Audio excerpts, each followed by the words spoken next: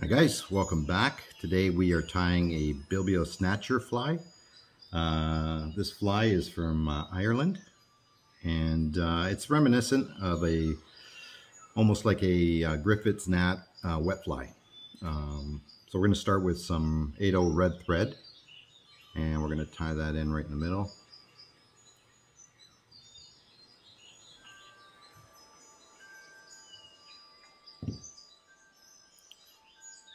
Wind that back.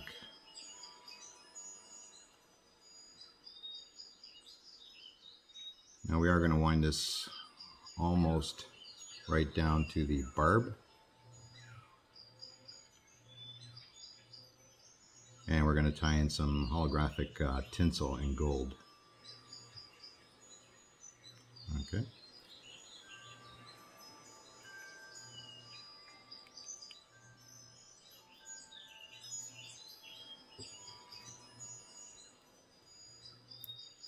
Now I have not tried this fly yet, but I will be trying it in the early summer, and I believe this will be some amazing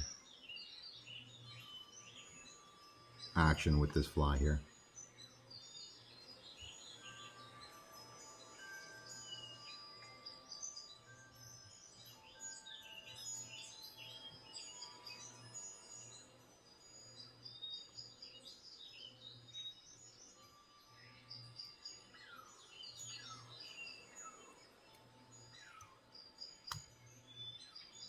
And we'll tie that off there. Just want to give it a little tag on the hook bend of this holographic tinsel. Okay, we'll straighten her up now.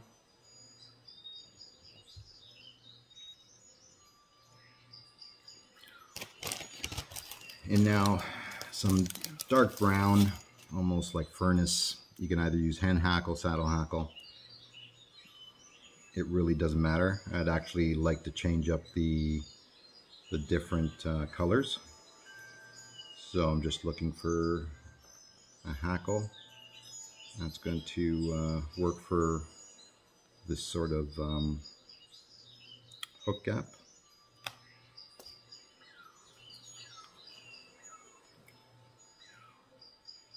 And I like that one there.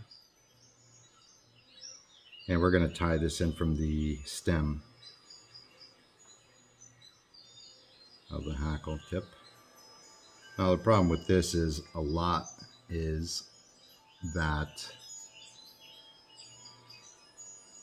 when you're tying it in from the stem, it has the usually it likes to break a little bit.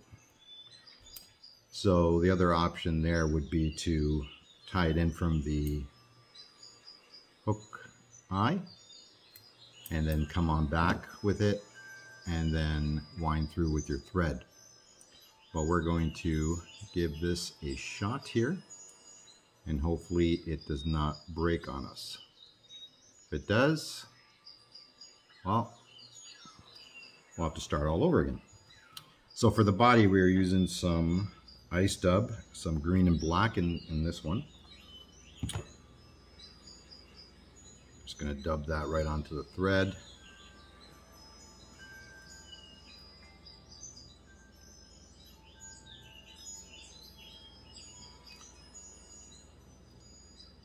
I'm just going to wind that.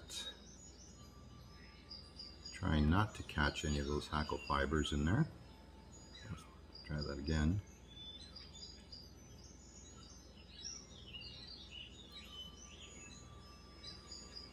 There we go.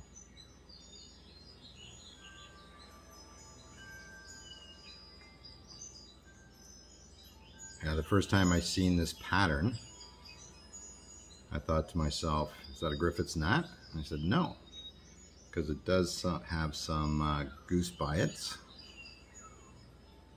So it's almost reminiscent of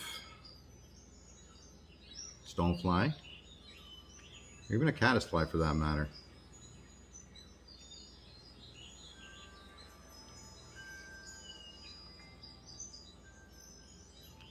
Getting pretty excited, I gotta admit. It's getting close to mid-March now. And we're a little over a month away from trout season opening up. And that means steelhead right off the bat.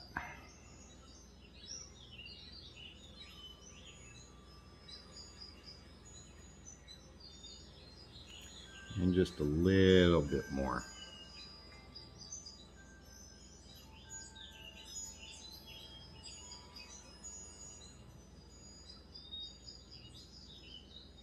There we go.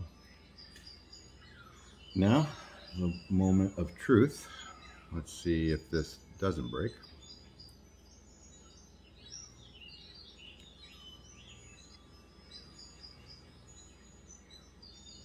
Start winding that forward.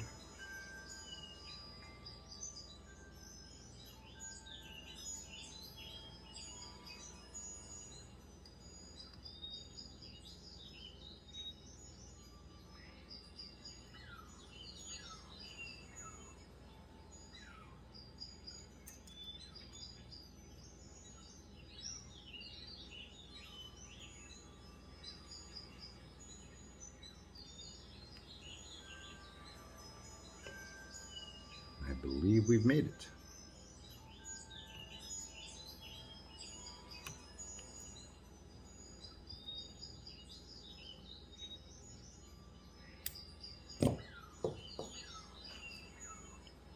Now we're just going to preen that back a bit and cut off, clean this up a bit.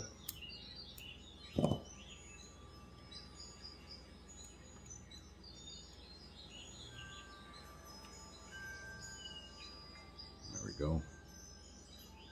And now we're going to tie in some brown, bright brown juice by it.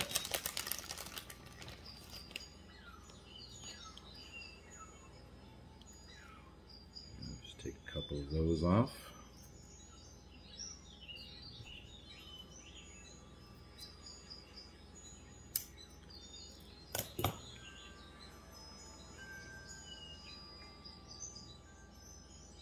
And you want those going back about 3/4 of the way.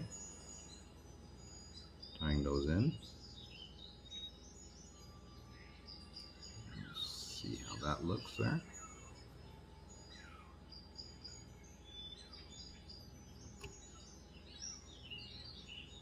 Secure that in once you're happy with that.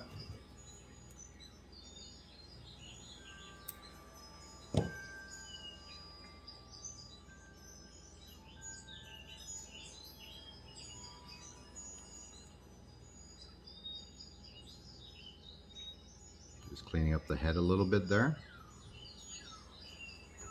Okay, and I'll grab one more piece of the hackle again.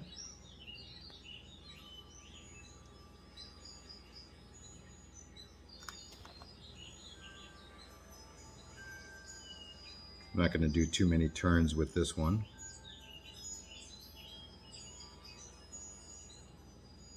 This one we're tying it at the stem. I want those longer fibers right off the bat.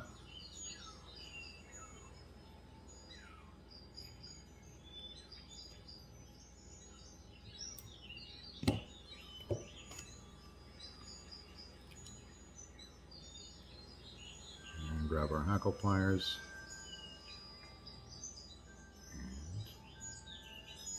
And wind that back. You want to pull it back, preen it back as they say.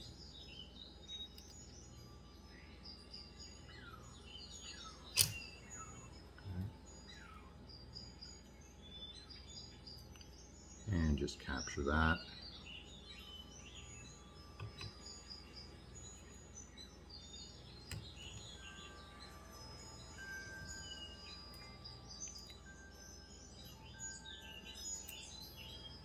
And we'll clean that up a bit.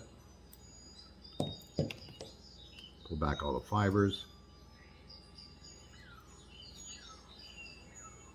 There we go, and clean up the head a bit.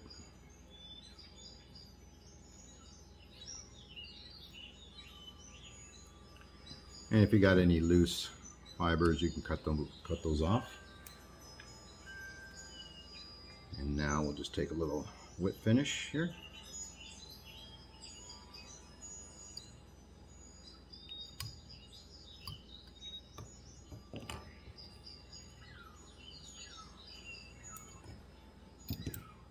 And add in a little bit of Sally Hansen's to secure that head with the thread.